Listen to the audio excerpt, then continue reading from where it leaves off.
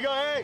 Hey, Cujo. Thursday night action between Kempner and Travis. Both teams headed to the playoffs and looking to build some momentum heading into the postseason. Travis treating this one like a playoff game as they pull out a halfback pass on the game's opening possession from Navion Mitchell, floats it into the waiting arms of Parker Washington. Travis goes up 7-0. Kempner answers with a perfectly executed option play. You don't see this much anymore, but when it's done right, it's a thing of beauty. Joel Adams picks up a couple of great blocks and cuts it back down the middle of the field, 64 yards in all, and Kempner takes a 22-14 lead into the locker room.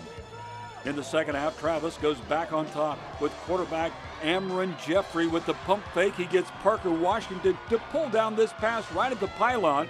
More from Travis now. Navion Mitchell on the direct snap gallops in from 13 yards out. They go back on top, 33-28. Then the Tiger defense gets the big stop. Jacob Owens with a scoop and score. Travis up 39-28 now in the fourth quarter. Kempner would answer, though, on the next drive. Alec Carr connects with Malcolm Stevens to cut the lead to 3. Travis would hold them off from there, though. Amryn Jeffrey to R.J. Henderson. He makes a move and races in for what would be the game winner. 46-39, Travis wins it. Both teams headed to the playoffs.